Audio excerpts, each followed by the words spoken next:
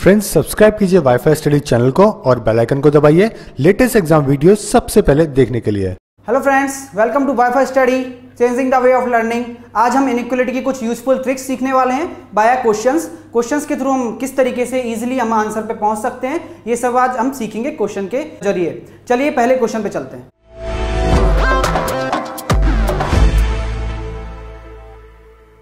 पहले क्वेश्चन पे चलते हैं। देखिए पहला क्वेश्चन है, इसमें इस तरीके के हमें एग्जाम में क्वेश्चन आएगा, स्टेटमेंट दिया होगा, उसके कंक्लूजन हमें फाइंड आउट करने होंगे, इनमें से कौन सा सही है या फिर कौन सा गलत है, इस तरीके के हमें बताना होगा। अब देखिए सबसे पहले फर्स्ट कंक्लूजन पे चलते हैं। अब इसमें रिलेशन सबसे ज्यादा इंपॉर्टेंट है कि हमें जो भी रिलेशन निकलवा रहा है उन दो अल्फाबेट्स के बीच में, लेटर्स के बीच में या फिर कोई भी सिंबल्स के बीच में रिलेशन निकालना बहुत जरूरी है दोस्तों। तो देखिए इसमें आई से एन का रिलेशन देखना है।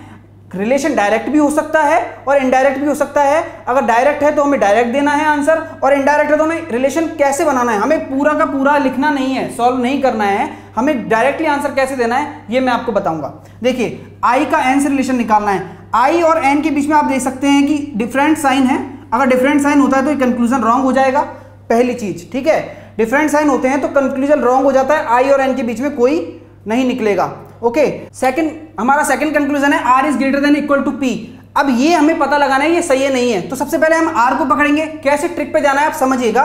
सबसे पहले हम आर को पकड़ेंगे, आर का और पी, आर का पी से रिलेशन निकाल रहा है, आर के साथ पी का कोई डायरेक्ट रिलेशन तो दिख नहीं रहा है, तो हमें आर का किसके साथ रिलेशन है, टी के साथ है, और पी का भी टी के साथ है। तो यहां फटाफट से देखना है कि किसका किसके साथ रिलेशन है। तो इसका किस तरीके से लिखेंगे, are greater than equal to T, ये हमें दे रखा है, और टी बड़ा है पी से, तो टी बड़ा है पी से, तो अब आर और पी में रिलेशन निकाल सकते हैं। तो क्या ग्रेटर देन इक्वल, अब ये अगर ऐसे दोनों साइन हो तो ये साइन मेजर होता है दोस्तों, ये साइन आएगा। Okay, greater than equal to नहीं आएगा।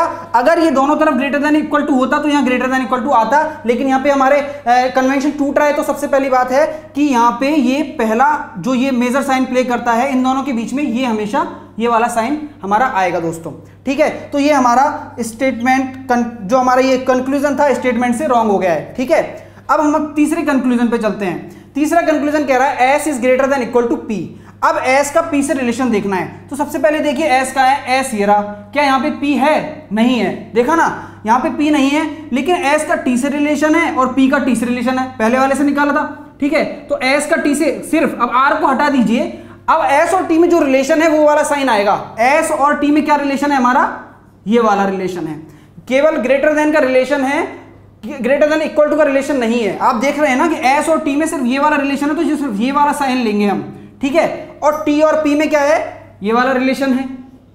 तो ऐसे ऐसे साइन का जरूर ध्यान रखिए कि जो बड़ा है वो वहां पे हाथ के हाथ लिख दें। ओके, तो अब सीधा सीधा यहां से एस और पी में क्या रिलेशन आ गया, S is greater than P.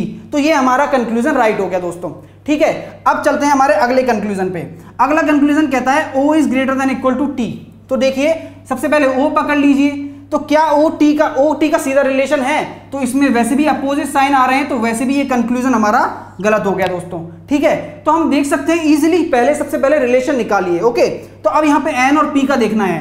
N देखा, एन कहां पे है, ये रहा, और पी कहां पे है, ये रहा। तो N is greater than P आ रहा है दोस्तों। ओ को हटा दीजिए, जो जिस में रिलेशन निकालना है उसका देखिए बस, और इसमें ये हमारा n is greater than p आ रहा है, तो हमारा ये सही है। तो हमारे थर्ड और फोर्थ फॉलो करेंगे दोस्तों इस क्वेश्चन में, और ये तीनों नहीं करेंगे। आपको समझ में आया होगा रिलेशन कैसे बनाना है, ठीक है। अगले क्वेश्चन की तरफ चलते हैं और आपको समझ में आ जाएगा अगले क्वेश्चन से। चलिए ओके दोस्तों, ये है हमारा नेक्स्ट क्वेश्चन। चलिए उसी तरीके से इस क्वेश्चन को करते हैं। पहले सीधा आपको टाइम बचाने के लिए पहले कंक्लूजन देखना है दोस्तों, ऑप्शन पे बाद, मतलब हमारे जो स्टेटमेंट है उस पे बाद में जाएंगे हम, पहले कंक्लूजन देखेंगे। कंक्लूजन क्या है, एम है, एम का किससे रिलेशन निकालना है, ओ से। अब देखिए किसी का भी हम डायरेक्ट रिलेशन नहीं दे रखा है, तो हमें रिलेशन बनाना पड़ेगा दोस्तों। किस तरीके से बनाएंगे देखिएगा।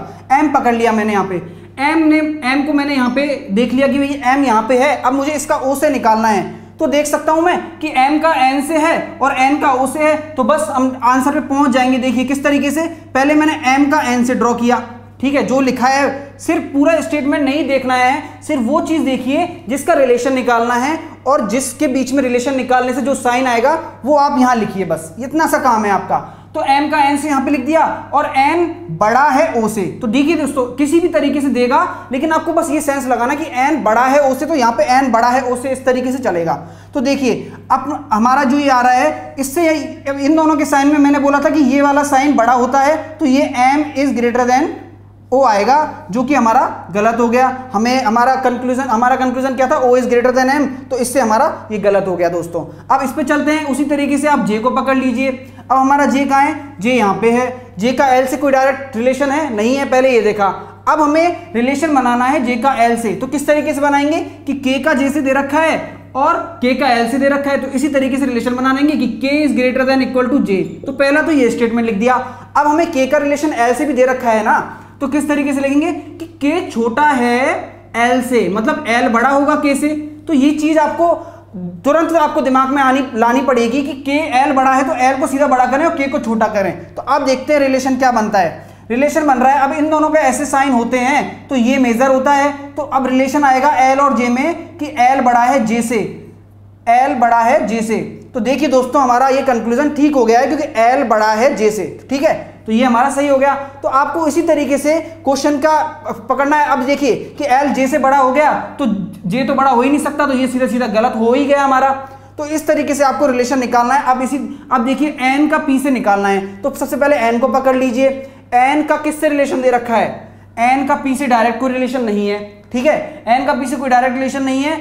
अब p का k से है, ठीक है, p का k से है और k का l से है। हमें n का p से रिलेशन निकालना, किस तरीके से निकालेंगे। अब देखिए यहाँ पे आपको सारा रिलेशन का चीज समझ में आएगी, किस तरीके से हमें रिलेशन बनाना होता है। देखिए अब यहाँ पे हमें दे रखा है कि l का k से है और k का p से है, ठीक है, तो हमें ये सीरीज जोड़नी पड़ेगी सारी, ठीक है ना। तो हम किस तरीके से जोड़ेंगे देखिएगा। अब देखना कि m यहाँ पे है, तो आप देख सकते हैं कि l बराबर m है, तो यहां से l यहां रख सकते हैं, आप बिल्कुल रख सकते हैं। तो l is greater than equal to n हो गया। हमें n p का निकालना है, तो हमारा n तो चल ही रहा है, बस हमने l बराबर m की जो हमारा स्टेटमेंट दे रखा था वो पुट किया है बस रिलेशन निकालने के लिए। ये फटाफट हो जाएगा दोस्तों, जब आप प्रैक्टिस करेंगे तो ये फटाफट हो जाने वाला है सब, ठीक है। तो l का अब देखिए k से है और k का p से है, तो हम आंसर पे पहुंच रहे हैं अपने कि देखिए अब l बड़ा है k से, तो l बड़ा है k से। जैसा जैसा स्टेटमेंट दिख रहा है उसी तरीके से आपको साइन लेके चलना है, वरना मिस्टेक हो सकती है, ठीक है। तो इसमें क्या कह रहा है, p बड़ा है k से, तो p बड़ा है k से। तो अब ये बन रहा है हमारा, तो क्या ये सही है, इसमें तो वैसे भी अपोजिट साइन आ गए n और p में, तो ये हमारा रॉन्ग हो गया दोस्तों। तो हमारा सिर्फ सेकंड फॉलो करेगा दोस्तों, ओके। चलिए दोस्तों ये हमारा अगला क्वेश्चन है, ये आपको कुछ यूजफुल चीज सिखाने वाला है क्वेश्चन, तो चलिए उसको समझते हैं। अब हमें सीधा i से r में रिलेशन निकालना है। तो देखिए हमारे पास दो स्टेटमेंट दे रखे हैं अलग अलग, ये एक स्टेटमेंट है, ये स्टेटमेंट है, उसी तरीके से हमें रिलेशन निकालना है। पहले i को पकड़िए, i हमारा कहाँ है, यहाँ पे है। क्या इसका कहीं r से रिलेशन दिख रहा है आपको, नहीं दिख रहा। तो यहाँ ऐसी कौन सी चीज है जो यहाँ कॉमन है, ये देखिए c कॉमन है, तो ठीक है। तो मैं सबसे पहले क्या करूंगा, c कॉमन है तो c का मुझे r से निकालना है, तो c is greater than r लिख दिया मैंने यहाँ पे। इस वाले कंक्लूजन से मुझे क्योंकि r लेके चलना है ना मैं, तो यहाँ पे c का सिर्फ r से निकालूंगा।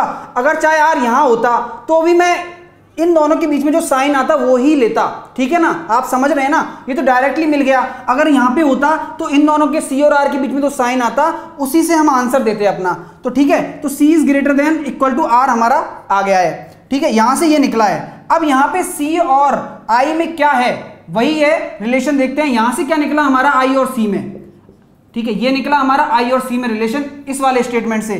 तो c छोटा है, i बड़ा है c से, या फिर c छोटा है i से, तो इस तरीके का कुछ हमारा कंक्लूजन बन रहा है, रिलेशन बन रहा है, ये i greater than equal to r, ठीक है। तो अब देखिए जब अब दोनों sign greater than equal to के हैं तो ग्रेटर देन इक्वल टू ही हमारा आंसर आता है। तो i greater than equal to r, ये हमारा फाइनल कंक्लूजन है दोस्तों। अब आप बात समझिएगा, बहुत यूजफुल चीज है, कोडेड इनइक्वालिटी और इसमें और सिलोगिज्म में सब में लगती है, ठीक है। देखिएगा दोस्तों कैसे है, देखिए अब हमारा ये फाइनल कंक्लूजन है। क्या हमारा फर्स्ट स्टेटमेंट में i greater than equal to r है, नहीं है ना, तो ये स्टेटमेंट हमारा फॉल्स हो गया। ओके दोस्तों ये ध्यान रखिए। क्या हमारा i is greater than equal to r है, नहीं है ना, ये इक्वल टू है, ग्रेटर देन इक्वल टू नहीं है, तो ये भी हमारा फॉल्स हो गया। तो अब देखिए दोस्तों जब इस तरीके के सेम कंटेंट आ जाए, मतलब सेम तरीके के लेटर आ गए, i और r में रिलेशन निकाल रहा है दोनों में, पहली चीज सेम अल्फाबेट आने चाहिए।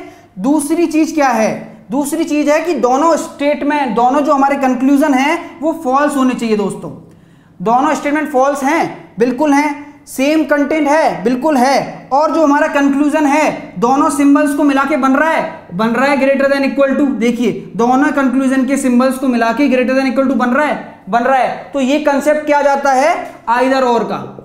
ठीक है दोस्तों, तो ये हमारा आइदर 1 और सेकंड हमारा इसका आंसर होगा दोस्तों। आप समझ लीजिए किस तरीके से दोनों सेम होने चाहिए।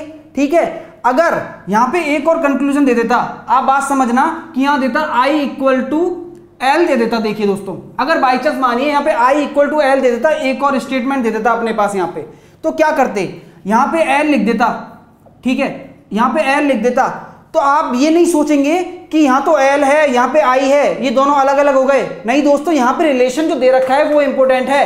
यहां पे L को I लिख सकते हैं क्योंकि ये बराबर है स्टेटमेंट में। ठीक है, तो भी आइदर 1 और 2 फॉलो होता। तो इसलिए प्लीज ये चीज ध्यान रखें कि किस तरीके से हमें आंसर को देना है। अगर ये इक्वल में दे रखा है तो हम बराबर बनाएंगे, दोनों अल्फाबेट को एक जैसा बनाएंगे। अगर दे रखा है तो, नहीं दे रखा है तो हमारा कुछ और केस लगेगा। अगर दोनों बराबर हैं, दोनों फॉल्स हैं और दोनों के सिंबल कंक्लूजन के सिंबल से मिल रहे हैं, तो हमारा आइदर और वाला केस लगने वाला है दोस्तों। इसलिए आपको समझ में आ गया होगा ये चीज। चलिए दोस्तों, ये हमारा अगला क्वेश्चन है। आपको ट्रिक समझ में तो आ गई होगी कि हमें सबसे पहले रिलेशन निकालना है। ठीक है, तो यहाँ पे L है तो L का हमें D से रिलेशन निकालना है। क्या डायरेक्टली L की सीरीज में D आ रहा है? नहीं आ रहा है। देखिए यहाँ पे ये सब आ रहा है। क्या कॉमन है जो इसमें कॉमन है? K कॉमन है। तो सबसे पहले हम L का K से निकालेंगे, तो K is greater than equal to L, सीधा सीधा यहाँ लिख देंगे। आपको देखना है D से रिलेशन देखना है दोस्तों K का। तो अब मैंने आपको पहले भी बोला था कि रिलेशन D का K से देखना है, क्योंकि यहाँ पे L और D का रिलेशन निकालना है और K कॉमन है, तो D का K से देखना है। U का कोई रोल नहीं है। तो सिंबल जो आने वाला है वो इन दोनों के बीच का क्या सिंबल है, इसके और इसका रिजल्टेंट क्या निकलता है, ये निकलता है दोस्तों। ये वाले सिंबल का ग्रेटर देन इक्वल टू का और ये ग्रेटर देन का रिजल्टेंट क्या आता है, ये प्रायोरिटी रहती है सबसे पहले। तो सबसे पहले क्या आएगा, D is greater than K, हमारा यहां से कंक्लूजन निकलने वाला है दोस्तों। आप ही समझिए कि इस वाले सिंबल का अगर कोई रिलेशन निकलता है D और K का, तो ये वाला सिंबल आता है दोस्तों। इसकी प्रायोरिटी पहले रहती है। ठीक है, तो यहां से क्या आया, K का रिलेशन कि K छोटा है D से, तो मतलब तो D बड़ा हो गया K से। तो अब हमारा L और D में क्या रिलेशन आ रहा है कि D बड़ा है L से। ठीक है दोस्तों, आपको दिख रहा है यहां से कि D बड़ा है L से, तो ये हमारा गलत हो गया।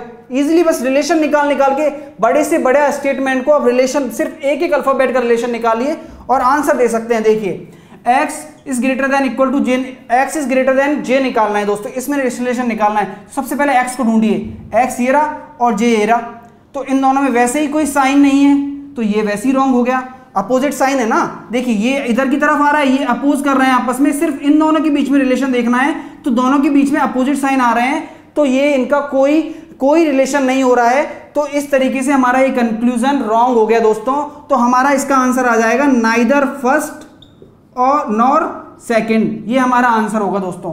दोनों गलत हो तो भी हमारा ये आंसर होता है। अगर आइदर और वाले केस में भी दोनों गलत होते हैं, लेकिन वो सेम कंटेंट होते हैं आपस में। और उसके अलावा क्या होता है कि जो हमारा जो कंक्लूजन का सिंबल है वो दोनों कंक्लूजन के सिंबल को मिला के बनने वाला होता है, तो हमारे आइदर और वाला केस आता है। जो मैंने आपको लिखी थी वो आप ध्यान से इस क्वेश्चन को समझ लें, और बहुत इंपॉर्टेंट क्वेश्चन है। ओके फ्रेंड्स, आई होप आपको इनइक्वालिटी समझ में आई होगी, किस तरीके से रिलेशन निकालना है। अब वीडियो अच्छा लगा हो इसको लाइक कीजिएगा, चैनल को सब्सक्राइब कीजिए और राइट हैंड पे जो बेल आइकन है उस पर क्लिक कीजिए, जिससे लेटेस्ट वीडियो के अपडेट आपको तुरंत मिल सके।